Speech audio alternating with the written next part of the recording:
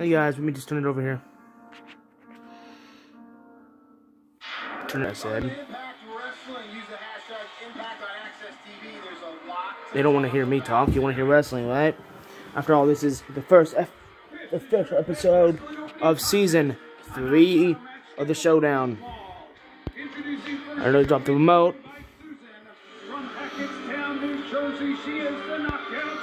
Hackenstown. Wow.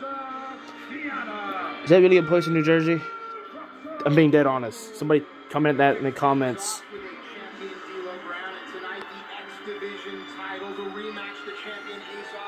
Takes on the challenger TJB as well as Carl Anderson versus Eddie Edwards. We're going to hear from Violent by Design, Matt Cardona, and Unified Impact World Champion Van, Fan, Chan, Ban. Chum, Band, Bam. Let the world know what he's thinking about right now. Susan's thinking about, she must see an injustice somewhere. Look at Deanna trying to corral Susan. Her opponent accompanied to the ring by Jordan Grace. From New Orleans, Louisiana, Jazz. It's a treat for me anytime I get to see Jazz grace the ring. Her career has meant so much to so many people. Jazz has helped a lot of people eat. You know, she has the elder statesman of women's wrestling. She is what every woman wants to become: a professional, a champion, a role model. That's Jazz. You know, it's interesting. Jazz has always been the same, right? You see the same people going up the ladder as you do on the way down. Be kind. Kenny Omega and Don Callis are here tonight. They're the exact opposite. On the way up the ladder, they kick people off. And I'm not so sure a guy like Kenny Omega will ever come down the ladder. Maybe Rick Swan will have something to say about it at Rebellion. Yeah, if he does come down the ladder. Yeah, Rebellion is the title match. You become both champions, AEW and Impact. Will Kenny Omega be Impact champion? Or will Rich Swann be AEW champion?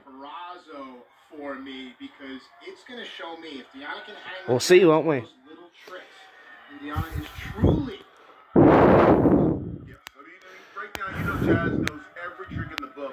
She knows every counter to every hold, every way of getting in and out of things. So this is going to be a benchmark kind of a match. We've often referred to wrestling as physical chess. Chess, it's a lot of traps, right? A lot of gambits. Gambetos, tripping, so you will. You give up something so you can get something in the end. Let's see who's the better chess player in this one. Get her back. I'm scared of her.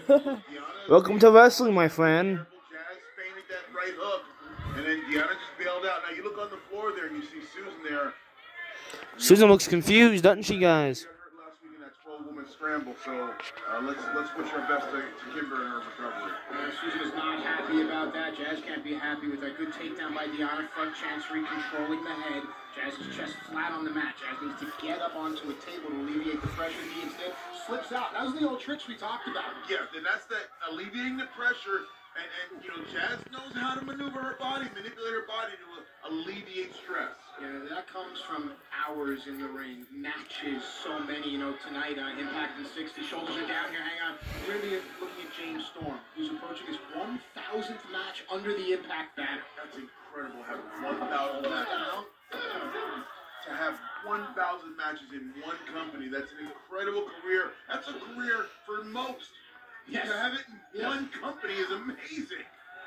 Oh, look at Jazz, slip the leg in there. Yeah, with the cravat, can be going for banana split. Shoulders are down. Jazz floats over in just a 2. You know, with Hardcore Justice right around the corner with a special 3 p.m. start time on April 10th. I think everyone. This will be the 6th Hardcore Justice, I think, because it started in 2010. And they've done like. They didn't do one the next year. This will be its 10th anniversary. I mean, 11th anniversary. So, woo! 11 years for Hardcore Justice. That's awesome. I don't care what you do wrestling-wise. I don't care how many holds you reverse. There is nothing like a strong right hand. And just like that, the momentum turns. And Susan gets a forearm for her troubles. Hey, you notice Jordan didn't run over because she knows that Jazz is capable of defending herself. Deonna Purrazzo is the Knockouts champion, fells Jazz with a jumping pump kick, and now Deonna in control has a little something for Jordan. And you can see right there before Susan got involved, and it may not have completely worked, but it did give Deonna that window of opportunity to take advantage of Jazz while her back was turned. Deonna Purrazzo has been Oh, wow. defending the Knockouts title, turning Look at the neck. She continues to grow. She's not hitting the chest, she's hitting the neck. Deonna has never been in the ring with someone that has You go lower when you do that, my friend.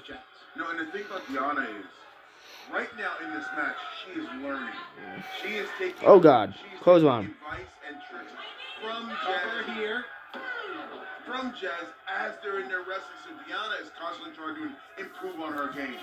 You know, as we're strategizing, talking about The official first episode of Series 3 so far is looking very good. The AEW World Champion is in this building. His shoes are walking on these floors. What does that do to the entire locker room, to the entire show tonight?